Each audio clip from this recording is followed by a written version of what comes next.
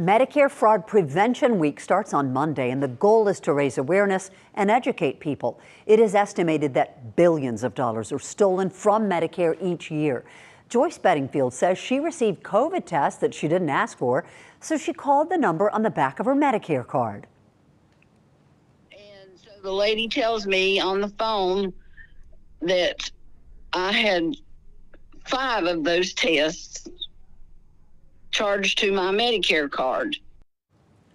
Being billed for supplies that you did not ask for is a common Medicare scam. Other scams include being prescribed unnecessary tests and services and receiving bills for things already covered by Medicare. There are many dollars associated with your health.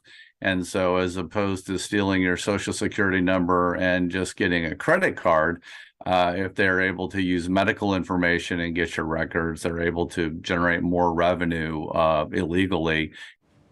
And Dr. Darwin Hale says it's important to keep track of your medical visits. Watch for any unusual charges on your statements. And you can report fraud by calling this number, 1-800-MEDICARE.